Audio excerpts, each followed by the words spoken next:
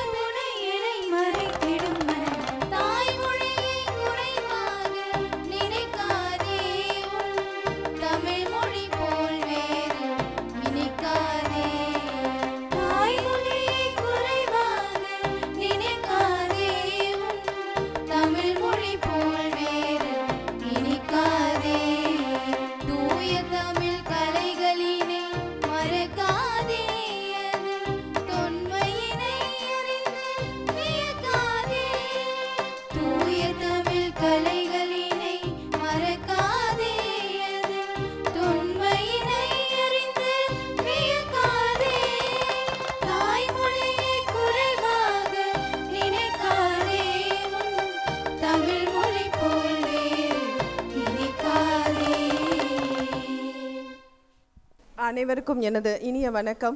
மாணவ மாணவிகளுக்கும் ஆசிரியர் பெருமக்களுக்கும் இங்கு வருகை புரிந்துள்ள அனைவருக்கும் எனது இனிய வணக்கம். எனக்கு கொடுக்கப்பட்டிருக்கும் தலைப்பு இசை. இசை இன்பத்தை தரவல்லது, மகிழ்ச்சியை தரவல்லது, ஆனந்தத்தை தரவல்லது, சோர்வை நீக்கக்கூடியது, கடின உழைப்பின் நடுவே இதம் தரக்கூடியது. நமது இதயா கல்லூரி மாணவமணிகள் போல இனிமையானது. பாட்டு, இசை நமது வாழ்வோடு கலந்த ஒன்று. களை எடுக்கும் போது பாட்டு, அறுவடை செய்யும் போது பாட்டு, படகு ஓட்டும் போது பாட்டு, மக்கள் தங்கள் துன்பத்தை துயரத்தை தள்ளி வைக்க பாடுகிறார்கள். வசந்தமாக மாற்ற, மனதை மகிழ்ச்சிப்படுத்த பாட்டு, இசை மனிதனுக்கு உதவுகிறது. மாடு மேய்ப்பவர்கள் கூட மாடுகளை கூட்டி வர பாடுகிறார்கள். அன்னை குழந்தையை தாலாட்டு பாடி உறங்க வைக்கிறாள். பாட்டு என்பது உலகளாவியது. உலக மக்கள் அனைவருக்கும் சொந்தமானது இசை. ஷேக்ஸ்பியர் தனது 12th நைட்டில் சொல்கிறார், If music be the food of love, play on. If music be the food of love, play on. Give me excess of it, that surfeiting the appetite. So it was believed that music was a tangible force. Music was a tangible force. இசை என்பது நமது துன்பத்தை நீக்க வல்லது என்கிறார். It is the food for soul.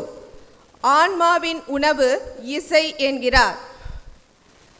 Bible கூறுகிறது, music is God, God is music. அவர்களும் மியூசிக்கை இறை வடிவமாக பார்க்கிறார்கள். தமிழன் இசையை தொன்று தொட்டு வழங்கி வருகிறான். உலக மக்களுக்கு தமிழ் இசை பழங்காலத்தில் இருந்து வந்தது. அகநானூற்று பாடல்களிலும் பரிபாடலிலும் இசை பற்றிய குறிப்புகள் உள்ளன.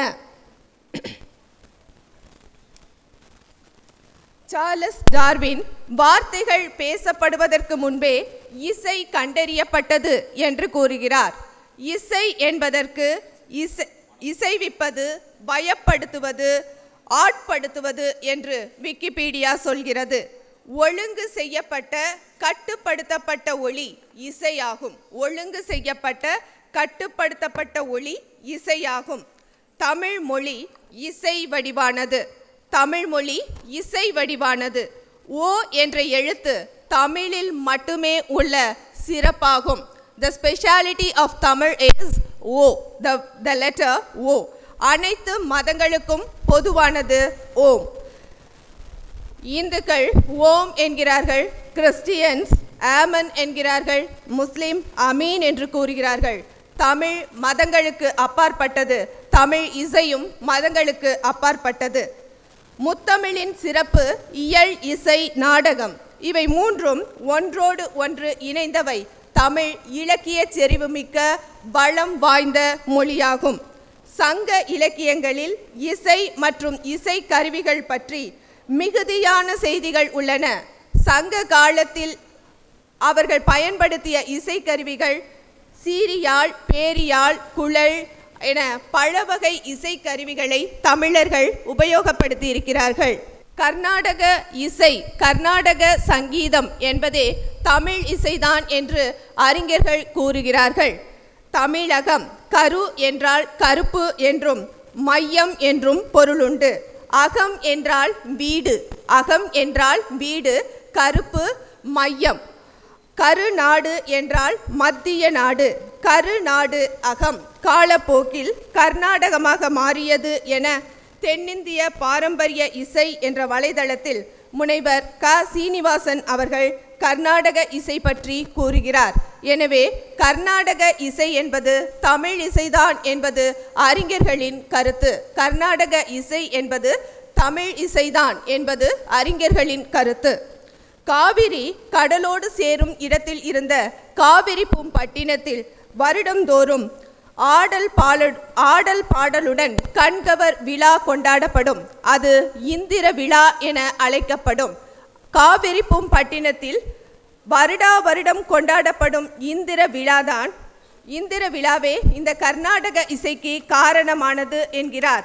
கரை, கடற்கரை, நாதம், இசை, கரை நாத இசை, கரை நாத இசை என்பதே கர்நாடக இசையானது என அப்பா பிள்ளை ராஜேந்திரன் அவர்கள் கூறுகிறார்.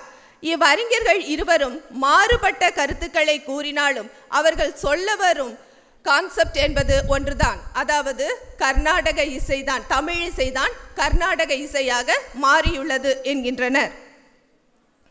முத்தமிழின் சிறப்பு இயல் இசை நாடகம்.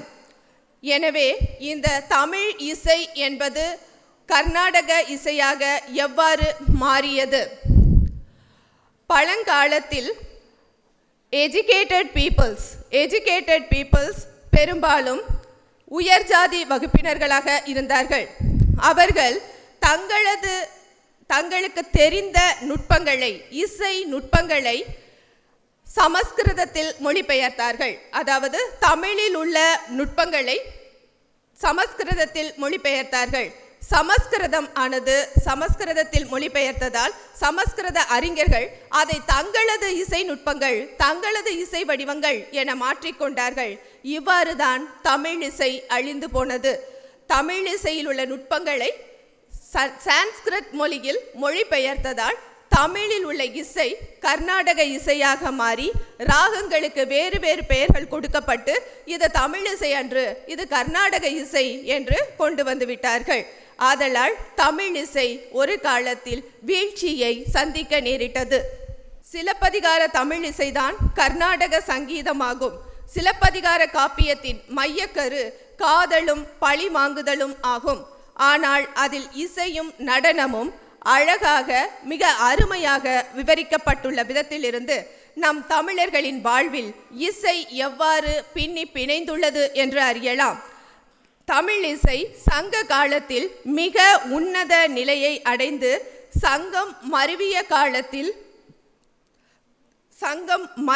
காலத்தில் அந்தணர்களால் அது மாற்றம் செய்யப்பட்டு சமஸ்கிருத இசையாகி கர்நாடக இசையாக மாறியது. சமஸ்கிருதத்தில் இசை நூல்கள் வந்ததால் தமிழ் இசை அழிந்தது என ஆப்ரஹாம் பண்டிதர் அவர்கள் அவரது கருணாசாகரம் என்கிற நூலில் சொல்லியிருக்கிறார். சங்க இலக்கியங்களில் இசை எவ்வாறு கையாளப்பட்டுள்ளது என காண்போம். அகநானூற்றில் குழல் பற்றிய செய்தியும் பெரும்பானாற்று படையில் யாழ் பற்றிய குறிப்புகளும் வருகின்றன. பேரிகை, படகை, உடுக்கை, மத்தளம், திமிழி, முழவு, முரசு, பறை, துடி என்னும் இசைக்கருவிகள் வழக்கத்தில் இருந்துள்ளன. கூத்தர், பொருணர், வைரியர், கோடியர், விரலியர், பாணர் ஆகிய இசைக்கலைஞர்கள் இருந்துள்ளார்கள். 10 இசை பற்றிய செய்திகளை கொண்டுள்ளது. இதில் இசைக்கலைஞர்கள் யாழ், முழவு, கிளை, பெருங்கியம் முதலான இசைக்கருவிகளை எடுத்துச் செல்ல பணியாட்கள் அமர்த்தப்பட்டிருந்த செய்தியினை தெரிவிக்கிறது. களித்தொகை இசை தழுவிய நூலாகும். இதில் யாழ், பறை ஆகிய இசைக்கருவிகள் மூலம் கொடிய விலங்குகளையும் அமைதியுறச் செய்ய முடியும் என்ற குறிப்பு உள்ளது. குழல் இனிது யாழ் இனிது என்ப தம் மக்கள் மழலை சொல் கேளாதவர் என வள்ளுவர் குழலை பற்றியும் யாழை பற்றியும் தனது குறளில் கூறியுள்ளார். திருத்தக்கத்தேவர் இயற்றிய சமண காப்பியமான சீவக சிந்தாமணியிலும் இசை பற்றிய செய்திகள் இடம்பெற்றுள்ளன. பல்லவர் காலம் இசைக்கலையின் பொற்காலமாகும். பக்தி இயக்கத்தில் இசை வெள்ளம் ஆறாக பாய்ந்தோடிய காலம் அது.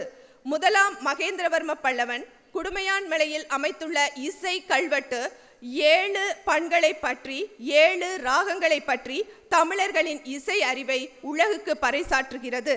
பாண்டிய மன்னன் பராந்தக வீரநாராயணனின் தளவாய்ப்பு செப்பேடு, ஆதிகேசவன் பாம்பனையின் மீது நாரதர், தும்புரு ஆகியோர் யாழின் மூலம் எழுப்பும் இசை செவியுற பூமாதும் மலர்மாதும் பாதங்களை வருட கண் வளரும் கார் வண்ணன் என்று குறிப்பிடப்பட்டுள்ளது.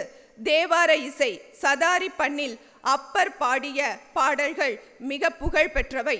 அப்பரும் சம்பந்தரும் பாடாத செஞ்சுருட்டி பண் சுந்தரரால் மட்டுமே பாடப்பட்டது. சிவபெருமானே 7 குளங்கருத்தாய் அருந்தமுதாய் பண்ணனார் இன்தமிழாய் பரமாய் பரஞ்சுடரே என்று பாடியுள்ளார். கோதை இன்னிசையால் சொன்ன மாலை என்று ஆண்டாலும்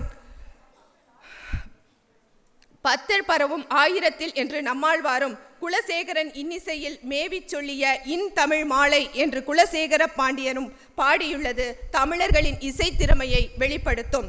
சைவ சமய நாயன்மார்கள் பாடிய தேவார இசைப்பாடல்களும் ஆழ்வார்கள் பாடிய பாசுரங்களும் தமிழிசையை உயர்த்தின.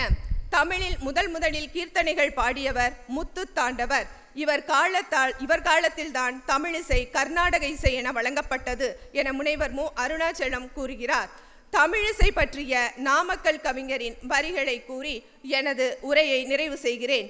கருத்தை கேட்போன் பருக எண்ணமும் ஓசையும் இசைவதே இசையாம். கருத்தை கேட்க பருக எண்ணமும் ஓசையும் இசைவதே இசையாம். இசைப்பவன் கருத்தும் கேட்பவன் எண்ணமும் ஒன்றாய் கலப்பது ஓசையால். இசைப்பவன் கருத்தும் கேட்பவன் எண்ணமும் ஒன்றாய் கலப்பது ஓசையால் அன்று சொல்லே அதற்கு துணையாய் நிற்பது. அந்த சொல்லும் சொந்த சொல்லாம் தாய்மொழி ஒன்றே தனிச்சுவை ஊட்டும். அவரவர் மொழியில் அவரவர் கேட்பதே இசை எனப்படுவதன் இன்பம் தருவது. புரியாத மொழியில் இசையை புகட்டல், கண்ணை கட்டி காட்சி காட்டுதல். தமிழன் சொந்த தாய்மொழி சொல்லில் இசையை கேட்க இச்சை கொள்வதே தமிழிசை என்பதன் தத்துவமாகும். எனவே தமிழர்களாகிய நாம் தமிழிசையை தமிழ் மொழியில் கேட்க வேண்டும், புரிந்து கொள்ள வேண்டும், பாட வேண்டும் என்று சொல்லி அப்பொழுதுதான் தமிழிசையை வளர்க்க முடியும் என்று கூறி வாய்ப்புக்கு நன்றி கூறி விடைபெறுகிறேன். நன்றி, வணக்கம்.